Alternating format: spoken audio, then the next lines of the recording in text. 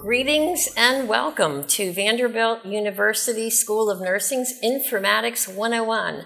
I'm Patty Sengstack, and I'm the director of the Master's Program in Nursing Informatics. And I'm Alvin Jeffery. I'm a postdoctoral fellow with the Department of Veterans Affairs and also on faculty at Vanderbilt Nursing Informatics. And I'm Kerry Riehl. I am a nurse informaticist and usability specialist with the Center for Research and Innovation and System Safety here at Vanderbilt. Wow. That's impressive. And it's a mouthful. And before we go on, can I just brag on you just a minute? Are you not a graduate of the Nursing Informatics program here? I am, class of 2014. 2014. How long have you been working in the field of usability? Coming up on 5 years. Wow. So you can imagine that today's topic is probably something related to usability. So it's a term that we use in informatics that sometimes I think people get a little bit confused about what it is. So in this segment, we're going to kind of unpack the term usability. So the first question I'll throw out there is, what is this concept of usability? And for an informatics nurse, why is usability important? Oh, you're both looking at me. So when she told me she has 5 years of experience in usability, I'm thinking, why am I even on this panel? But I'll get us started and give you my kind of naive understanding of what it is. When I think of usability, I think of human-computer interaction, or this idea that you've got a person and you've got this technology, and within the normal routine of doing things, or sometimes we call it a workflow, there's this, ideally, there's a synergy that allows the human to use the computer or the technology to improve the workflow. And that's both individually as well as within the teams. Because in healthcare, many times, most of the time, it's a team effort that a lot of people are using a lot of different technologies all around one patient or group of patients. And so usability could go from that one-on-one interaction to the whole team. And I think that's my naive understanding. Kerry, do you have something more that's formal? A great point. Let's let the experts speak. Yeah, okay. I'm done now. Well, I guess probably the most common definition of usability that you hear out there comes from the ISO definition, and it really encompasses 3 core elements: efficiency, effectiveness, and satisfaction. And so when we're talking about a healthcare field where it's high risk, there's potential for high consequences, I feel like you can't separate patient safety. So my team always adds a 4th one in there of safety. Because if you've got, if you have a website and you're selling clothing and a poorly designed visual display causes somebody to order the wrong size of a jacket, Heavens, right. You're going to have a frustrated customer, probably some extra costs for returns, but the consequences are on a completely different scale than they can be in healthcare, where if you have a poorly designed visual display and a nurse misinterprets like sliding scale insulin instructions, you can have significant harm to the patient, a drug error, an incorrect dose administered, and depending on the situation, things could end up catastrophic. Wow. So safety really can't be separated from that. Mm-hmm. And usability is particularly important for nursing informaticists because it's one of the core tenets. If you look at the scope and standards of practice for nursing informaticists, usability and incorporating human factors and user-centered design concepts, both principles and methods throughout your practice, is one of those core tenets and it's mentioned throughout the guide of why that's important. So you used a couple of terms, human factors and user-centered design. Could you break those down just a little bit for me and what those mean to you? Sure. Human factors is a fairly broad field that really is just about designing products and systems and tools that maximize human potential and are safe and as usable as possible. It's a broad field, and usability is a component within that. Okay. Ergonomics is another subdivision of human factors that probably many nurses are familiar with, from proper body mechanics and lifting and equipment design to reduce injury and strain. User-centered design is one of the engineering methodologies that we use. It's sort of the framework to how you build a usable product, whether that's a medical device or a software system, an electronic health record. And it's a framework that you can follow that will help you hopefully get to the most usable design that is possible given your constraints and resources. Cool. I'm going to geek out just a little bit. I think it's really cool that she Here brought he up goes. engineering, because when I think about nursing, I don't think like that's a totally different major and everything, but I'm hearing you say that informatics nurse specialists may actually be working with engineers. Is that? Well, I work with human factors engineers on our team, and software engineers and folks that are designing the different technologies. So definitely with usability, you are designing and helping them to build systems. So there's some overlap there in terms of interacting with those folks on the team. So all of that work, if I could put it just really simply, would be creating systems that nurses interact with, that when they look at it, they don't say things like, I have no clue what to do on this screen, right? So it's intuitive, it's clear, and I think of, doing my Google search, there's just that one field right in the middle of the screen. It's pretty clear as to what you need to do. So I guess intuitiveness it would be a concept of usability. Definitely. Yeah. That's something we hear all the time. You want it to be intuitive, if that they can look at it and what is there present in the interface and on the computer screen or on the device interaction screen makes it clear what you should do, what options are available for you to do, and how you would proceed with the task to accomplish your goal. I think even more simply, I heard someone say once that interfaces are like jokes. If you have to explain them, they're probably not very good. And I mean, does that resonate with usability? Right. I think that's... And when you say interface, so now I'm going to explain your joke. When you say interface, you mean the screen that someone's interacting with, right? Yeah. And you shouldn't or the buttons. You shouldn't have to explain it, or what button to press, or what to do next. But I'm just going to say this. We see that all the time. We see systems that are somewhat challenged with their usability. And so is there research happening now to, I know you're doing a lot of research in your area. I'd love to, if you would maybe share an example of something, maybe it's a piece of clinical decision support that, an alert that pops up to a nurse that's using an electronic health record. Is that good usability, or is there some research around that, or... Was that like a really blabbering, rambling question?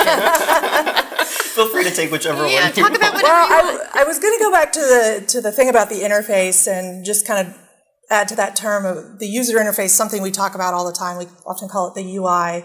And when we talk about the interface or the UI, we're talking in a very broad sense. It can be anything that the user interacts with, not just the computer screen that they're seeing, but also the mouse, the keyboard, the help manuals, online help files, whatever those, any component of the system that the user would interact with.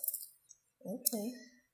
And then maybe you could repeat the question about well, I was research. wondering, I know that in your area you're doing some research on usability. And in fact, just before we started filming, you mentioned a methodology that you use to test usability using videos, or, what is that all about?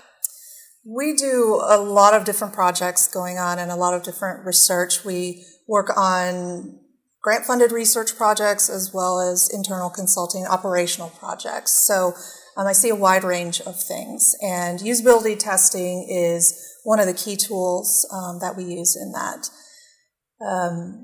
There's part of that user-centered design process that I had mentioned earlier. Usability testing comes in after, so you start out in the beginning. One of the first steps is to get out there and understand the environment of use. And you have to understand where these products are being used and how they're being used, the context of use, because that can make a difference in how you design something. If there's going to be very poor lighting, that would be something that you'd need to take into account if you're making a display on a infusion pump or something for that nature. And so nurse informaticists are really well suited for that because we already have that baseline understanding and comfort with the clinical environment. Yes. So we're very well positioned to be able to help translate that to the technical team. And then the other component of that, when you're out there doing some of that preliminary research before you begin testing, is understanding the user's needs and really defining those And this is about what are they trying to accomplish? What information do they need?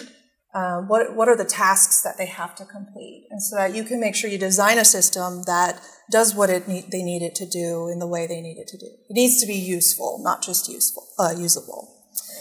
Then once you've kind of got that background user research done, that's when you would begin your design and testing phases of the cycle. And early usability testing is often called formative testing.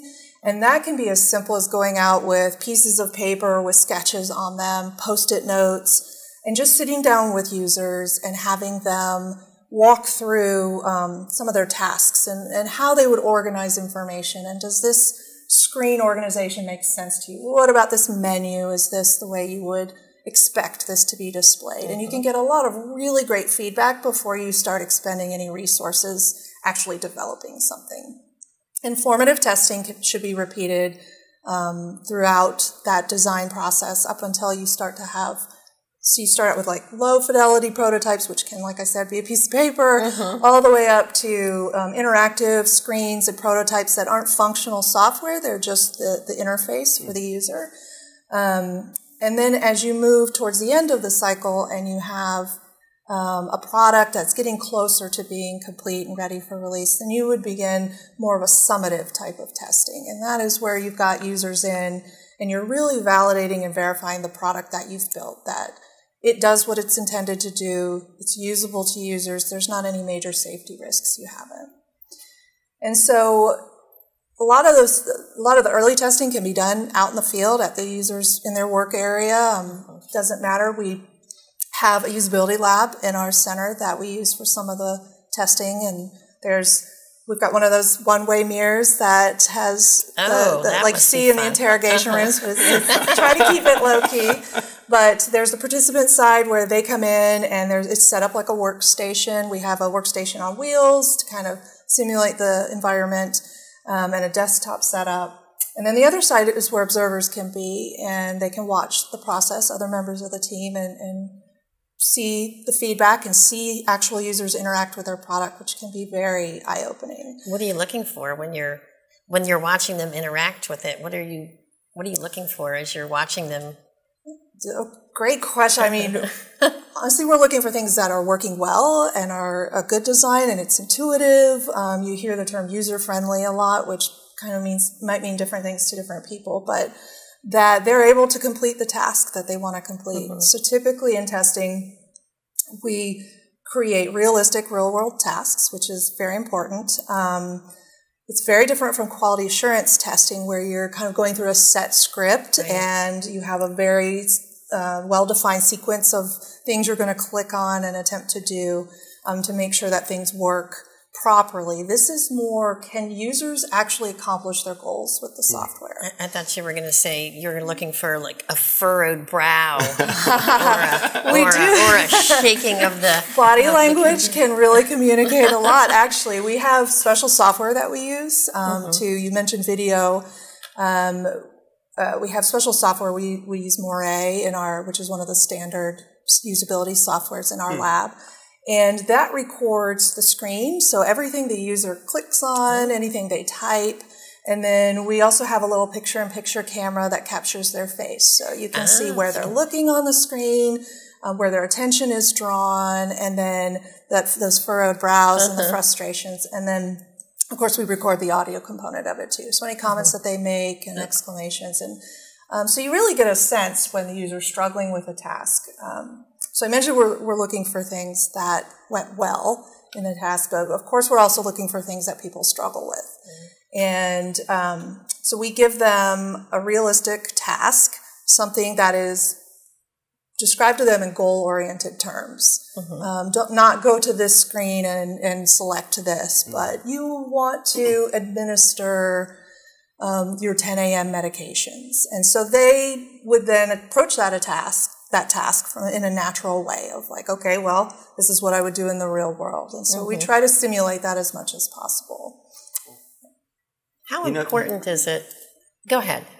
You've asked me about big data before. Right. They're collecting a lot of data when they do this, and that requires an immense amount of analysis and different analytical techniques that the data nerd in me is just very excited about. I think that's so cool. Yes, Qualitative data, quantitative data, and just images and audio is so much. I think that's just fascinating and such a specialty field that you really have to, I think, spend some time in to gather the expertise that would be needed to make sense of all of that. That's very cool. How important is it to, you mentioned having the users come to this lab. How important is it to have the people that are going to be using the system come and actually test it? I think it's essential. I mean, that is... Like foundational. Yes, that is absolutely a requirement for good usability testing. It's okay to use some of the subject matter experts that are on your design team, your development team.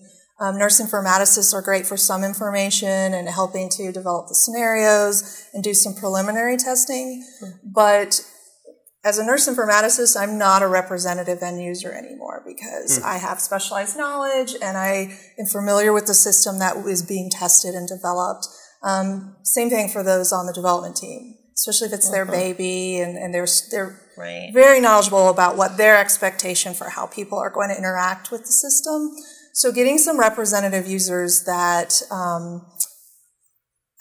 aren't familiar with the system, that if it's a new system you're developing, like from a development perspective, they weren't part of the project team making those decisions as to how to make the screens look. Or if you're working with a system that's already in place, ones that use it in the actual real world, it's very important to have them come in and do that. Cool. Yeah. I want to just emphasize that, you mentioned you're a specialist in this, and I think that is so exciting, and that even though it might be kind of sad to be stepping away from not being the end user, it seems like you really light up and this sort of work resonates with you, and I find that very inspiring. So thank you for sharing with us. Thanks. It is very rewarding work. I enjoy it very much. And while I'm not on the front lines with patients directly anymore, I am still contributing in a very direct way. I advocate for our clinicians that are going to be using this system. I'm the one always saying, guys, this is not going to be very efficient in the real world. Like we need to try to put some more resources into this or rethink this aspect of the design because the feedback we're getting shows this is going to be problematic. And then also some of our projects touch on patients and that kind of thing. So there can be some interaction with patients in that regard too. And really all the systems that we use in the healthcare setting ultimately reverberate down to the patients too. Awesome. I love it. Yeah, that's such a good point. And thank you for saying that. It's a point I wanted you to bring out, and you did so perfectly, that it's the end users, the people that are actually using the system that really need to be part of the, the usability testing and the design. That is Informatics 101. Yeah, absolutely. Yeah. And absolutely. And it's stuff that our program is going to teach, at least touch on a wide variety of aspects of measuring usability and engaging in usability and being a part of that. So we want to create systems that the nurses can use and help to improve care delivery. Mic drop. We can't drop these, can we? No, probably not. Probably not. Well, I want to wrap us up. I think some of the words that I heard were efficiency, effectiveness, satisfaction, and safety are all key elements of usability. It is creating systems with interfaces within context and considering tasks and goals. And I just really enjoyed having you on our show today. I want to take one last opportunity to thank our guest, Kerry Riehl, and thank you all for listening in. We've enjoyed sharing this content with you. We hope you'll share it with your colleagues and friends either via social media or via email. If you have questions, comments, or suggestions for future episodes, please send us a note at the address below. Until next time.